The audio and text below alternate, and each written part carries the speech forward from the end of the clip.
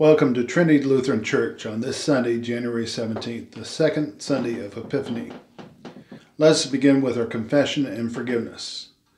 Blessed be the Holy Trinity, one God, whose voice is upon the waters, whose mercy is poured out upon the people, whose goodness cascades over all creation. Amen.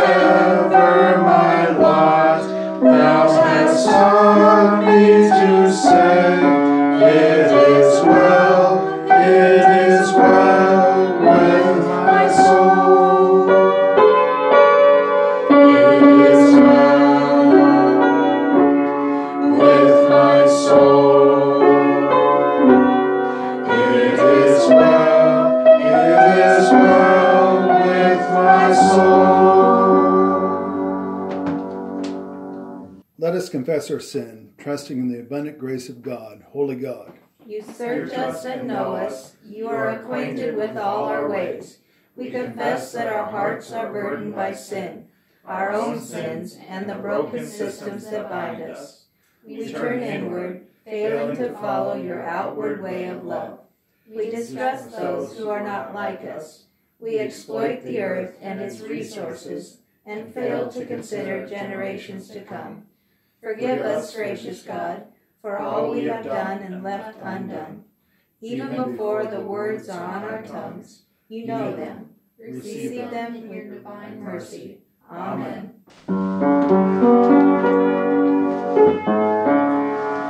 Though Satan should buffet, through trial should come, let this blessed assurance control,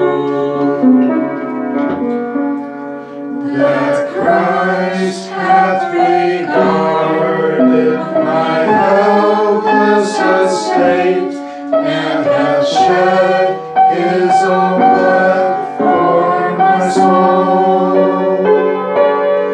It is well with my soul. It is well with my soul. How vast is God's grace! Through the power and promise of Christ Jesus, our sins are washed away, and we are claimed as God's own beloved. Indeed, we are forgiven. In the wake of God's forgiveness, we are called to be the beloved community living out Christ's justice and the Spirit's reconciling peace. Amen.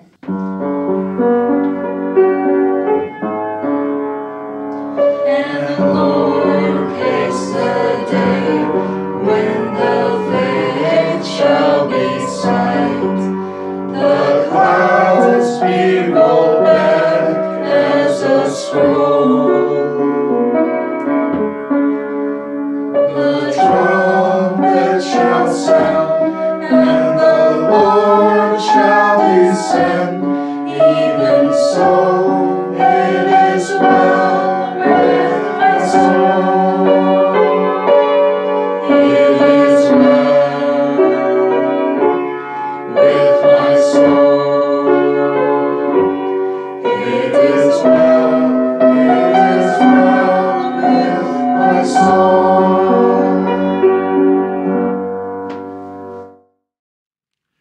The grace of our Lord Jesus Christ, the love of God, and the communion of the Holy Spirit be with you all. And also with you.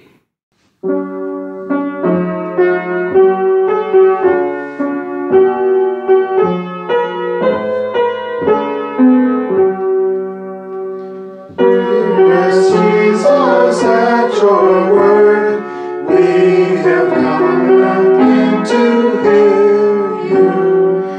Let our thoughts and hearts be stirred, and a growing faith be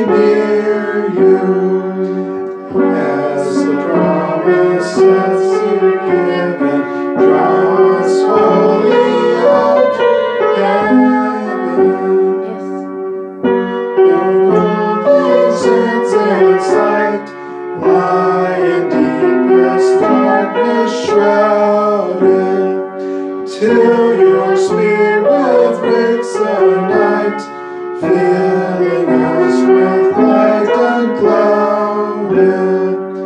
All good thoughts and all good living come by your gracious giving. Radiance of God's glory bright, light of lights God proceeding. Jesus, send your blessed light, help our hearing, speaking, healing. That our prayers and songs may please you, as with grateful hearts we praise you. Let us pray.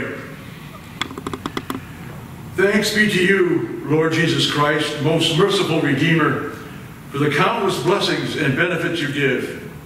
May we know you more clearly, love you more dearly, and follow you more nearly day by day, praising you with the Father and the Son and the Holy Spirit, one God, now and forever.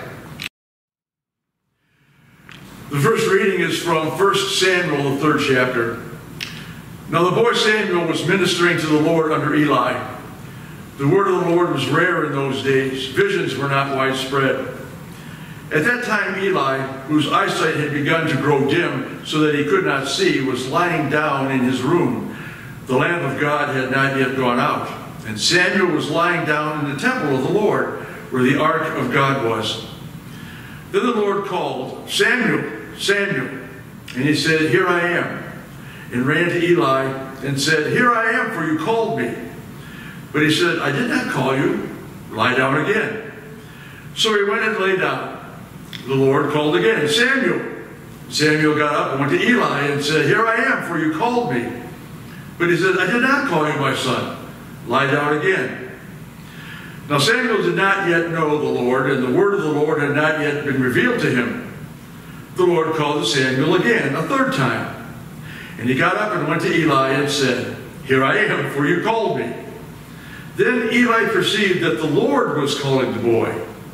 Therefore Eli said to Samuel, "Go, lie down, and if he calls you, you shall say, 'Speak, Lord, for your servant is listening.'" So Samuel went and lay down in his place. Now the Lord came and stood there, calling as before, "Samuel, Samuel." And Samuel said, "Speak, for your servant is listening." The word of the Lord. Thanks be to God. Please read with me Psalm 29. Lord, you have searched me out.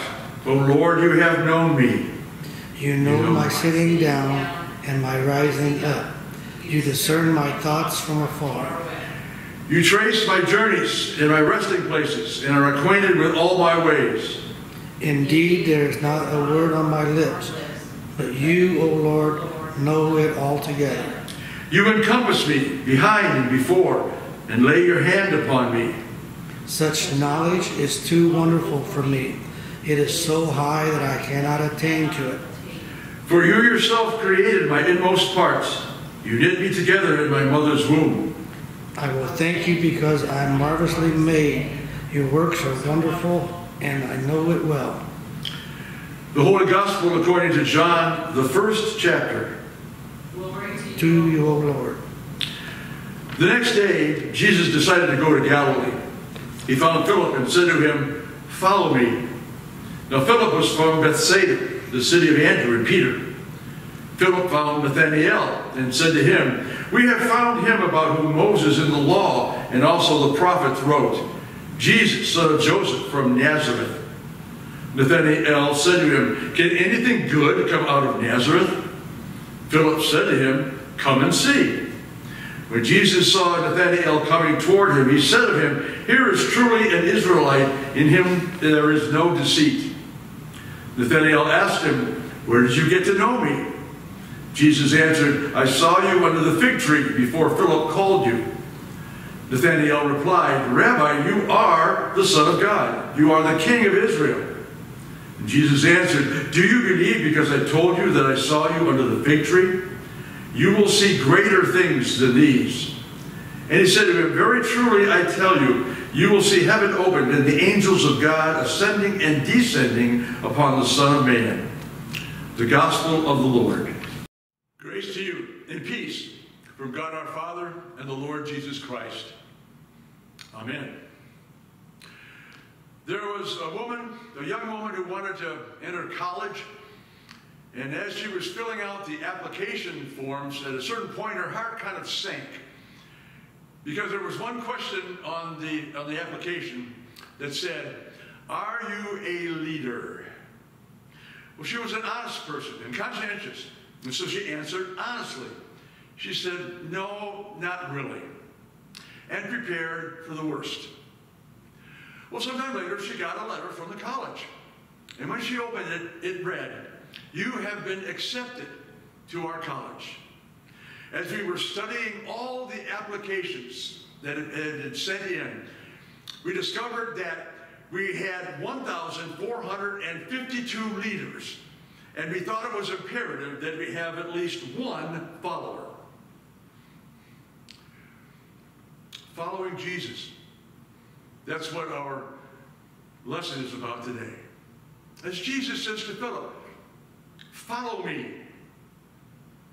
This is the very beginning of the enlistment of the disciples as well. And so I wanted to share with you how at the very beginning and what it looks like for us to enter upon this path of discipleship.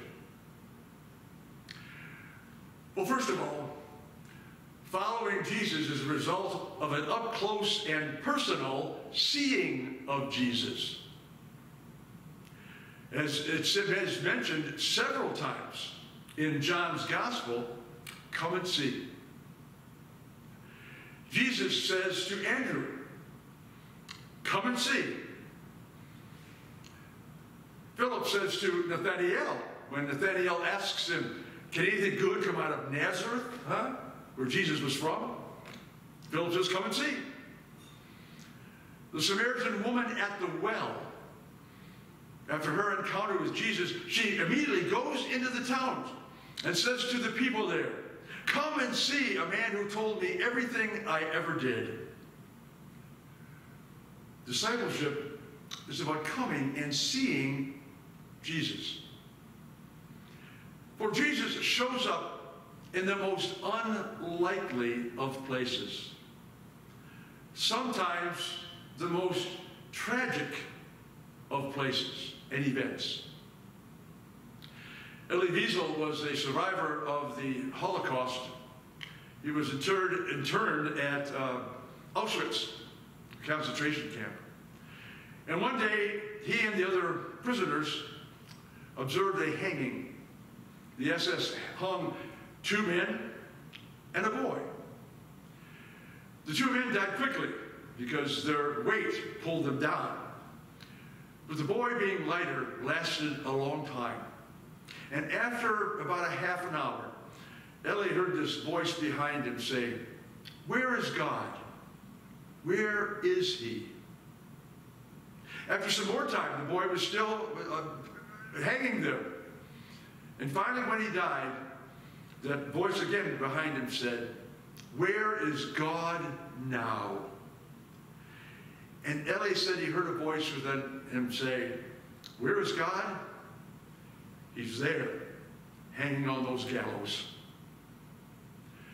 One of the distinctive aspects of Christianity is that we have a God who suffers, who enters our suffering as one who indeed suffers himself.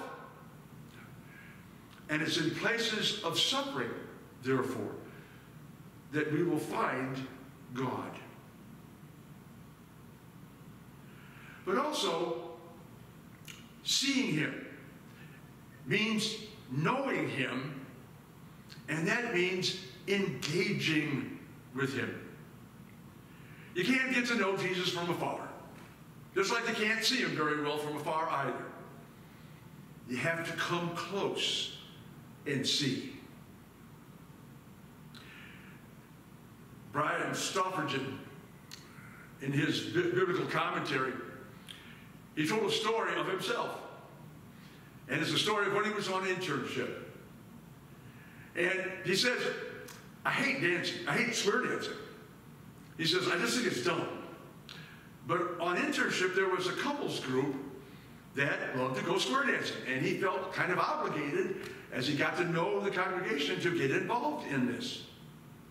Now, there was exactly enough people for 4 squares. So everybody had to dance every dance. And Stoffergen said that after a while, he began to really enjoy it. Even though he made several wrong turns, he really started to have fun. And he said he knows so many people who don't like something until they actually participate in it. And then it becomes fun. Getting to know Jesus is kind of like that way.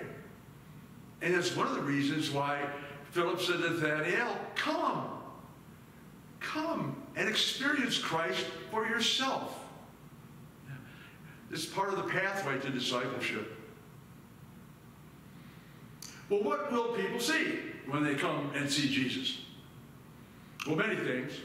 But one of them that comes out of our gospel for today is a new vision of Jesus.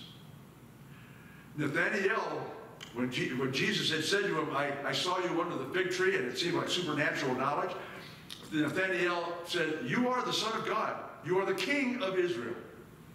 And Jesus said to him, have you believed because I told you I saw you under the fig tree? You will see greater things than these. You will see the angels of heaven ascending and descending on the Son of Man. That's Jesus. And what he was referring to was a passage in the book of Genesis, in which Jacob is on his way to Haran, and he lays over at a town called Bethel for the night. And he falls asleep, and he dreams about this ladder. And the angels of heaven are ascending and descending on the ladder. It's the point of contact between heaven and earth. And what Jesus was saying when he referred to that passage, he said the point of contact between God and earth is not a place. It's not Bethel. It's a person named Jesus. Jesus is our point of contact with God.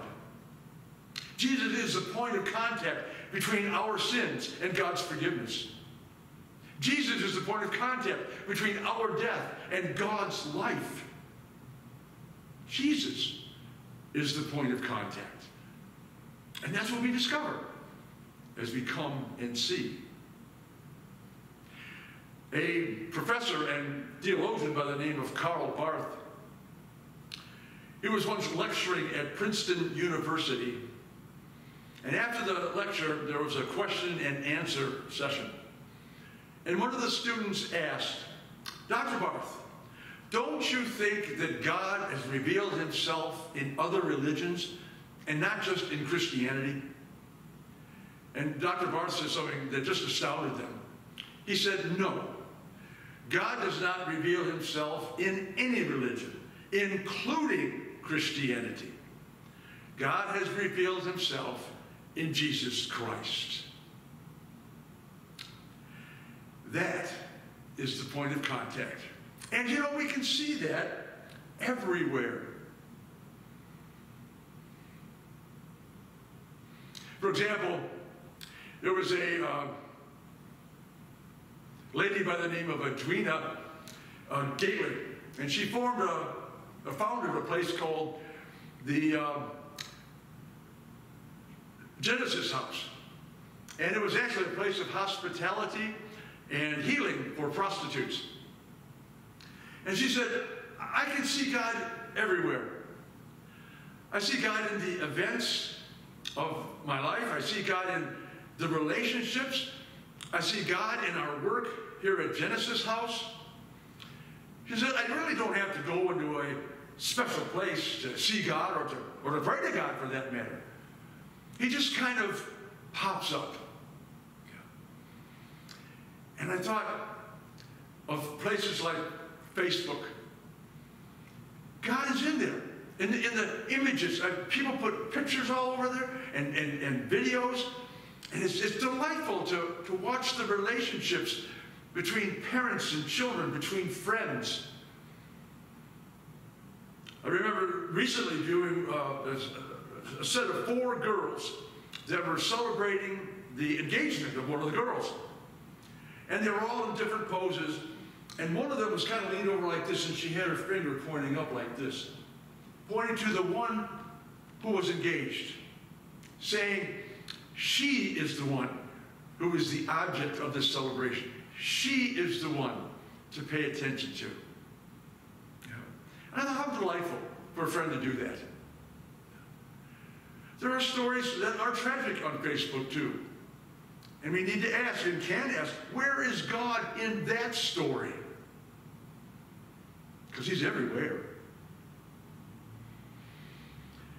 And what that means for us is that with humility and integrity, we can invite others to see Jesus, their point of contact with God as well. That's what Andrew did with his brother Peter. He brought him to Jesus so he could see for himself. That's what Philip did to Nathanael. That's what a Samaritan woman did to her townspeople after she had encountered Jesus. She went out into the town and said, come and see a man that told me everything I ever did. There was a youth group called Youth with a Mission. And they were serving for a time in Beijing, China.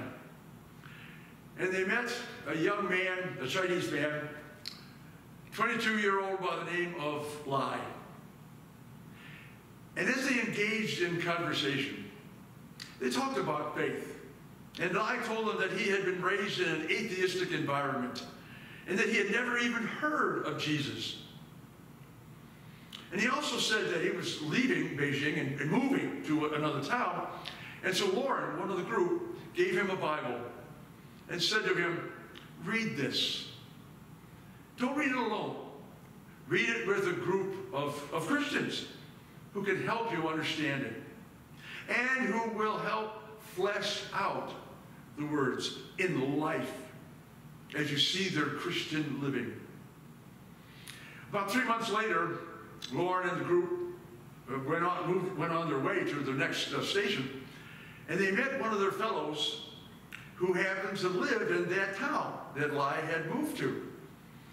And he said, Lai sends his greetings to you. And he's a member of my Bible study.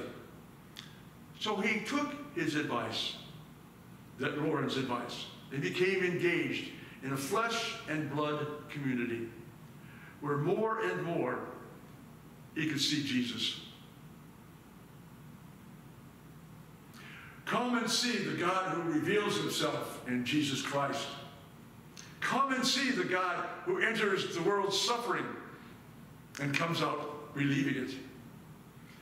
Then invite others to come and find themselves God's point of view, point of contact rather, with them. It's Jesus Christ. This is all part of the path of discipleship.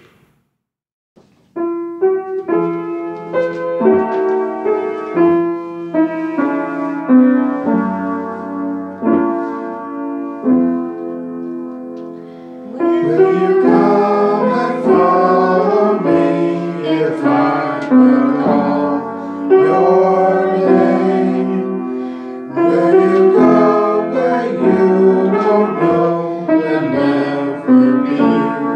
the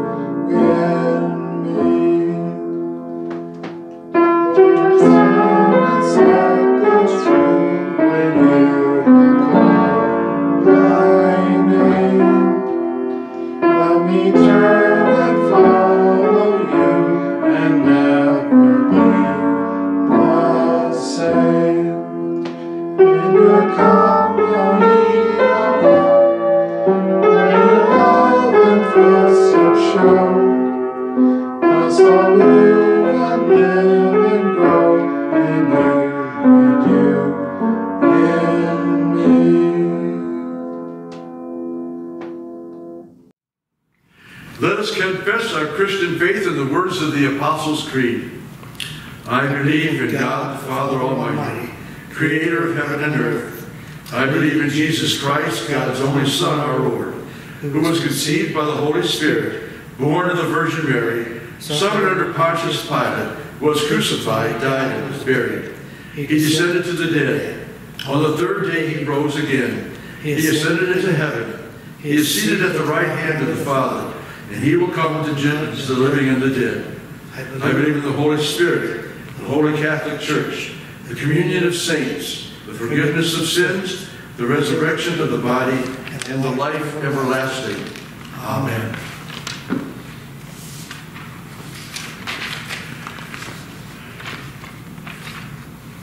For our prayers, the congregation's response to Lord in your mercy is hear our prayer. For the body of Christ gathered throughout the world, and for all servants of the gospel that following Jesus, the church lives out its calling every day. Lord, in your mercy, hear our prayer. For the well-being of creation, for plants and animals, and for all that God has marvelously made, that we serve as wise stewards of the earth, our home. Lord, in your mercy, hear our prayer. For police officers and firefighters, for peacekeepers and military personnel, and for the leaders of governments that they provide protection to all people, especially the most vulnerable. Lord, in your mercy, hear our prayer. For those lacking food or shelter, for those who are sick or grieving, and for those who are imprisoned or homebound. For we pray for Robert Strobel, and we pray for Butch and Melinda and Lee Penberthy, as they ride a roller coaster that is their healing process. God console all who suffer. Lord, in your mercy, hear our prayer. For our neighborhood, for visitors joining us for the first time or returning, and for those absent from our assembly, that all who seek to know God are nourished by the word and the sacrament. Lord, in your mercy, hear our prayer. In thanksgiving for the saints who have gone before us, that their lives give us a vision of the gospel in action. Lord, in your mercy, hear our prayer. Merciful God, hear the prayers of your people, spoken or silent, for the sake of the one who dwells among us, your Son, Jesus Christ, our Savior. The Lord be with you, and also with you. Lift up your hearts. We lift them to the Lord. Let us give thanks to the Lord our God. It is right to give our thanks and praise. Let us pray. Holy, mighty, and merciful Lord, heaven and earth are full of your glory. In great love you sent to us Jesus, your Son, who reached out to heal the sick and suffering, who preached good news to the poor, and who on the cross opened his arms to all. In the night in which he was betrayed, our Lord Jesus took bread and gave thanks. He broke it and gave it to his disciples, saying, "Take and eat. This is my body, which is given for you. Do this for the remembrance of me." And again after supper, he took the cup and gave thanks, and gave it for all to drink, saying, "This cup is the new covenant in my blood, shed for you and for all people for the forgiveness of sin. Do this for the remembrance of me." Remembering, therefore, his death, resurrection, and ascension, we await his coming in glory. Pour out upon us the spirit of your love, O Lord, and unite the wills of all who share this heavenly food, the body and blood of Jesus Christ, our Lord, to whom with you and the Holy Spirit be all honor and glory, now and forever. Amen. Let us pray together the prayer our Lord taught us, saying, "Our Father, who art in heaven, hallowed be thy name. Thy kingdom come, thy will be done, on earth as it is in heaven. Give us this day our daily bread, and forgive us our trespasses, as we forgive those who trespass against us. And lead us not into temptation, but deliver us from evil. For thine is the kingdom, and the power, and the glory, forever and ever. Amen.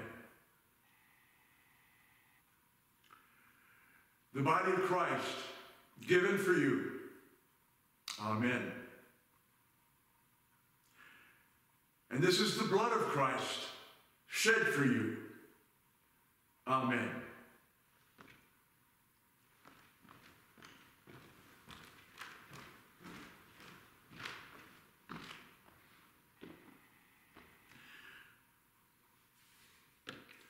Let us pray.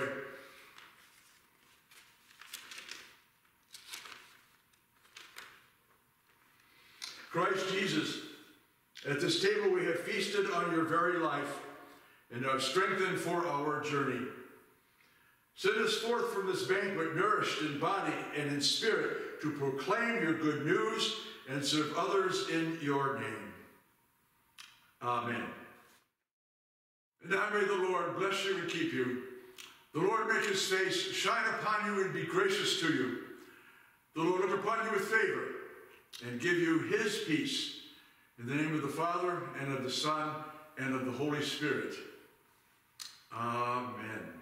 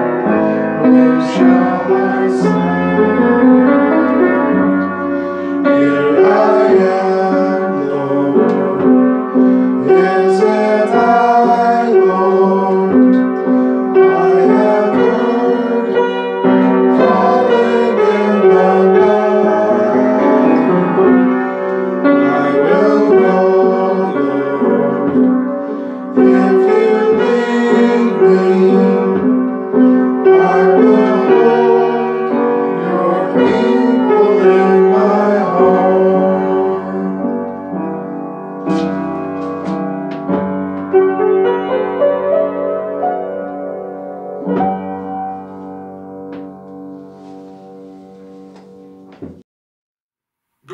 peace.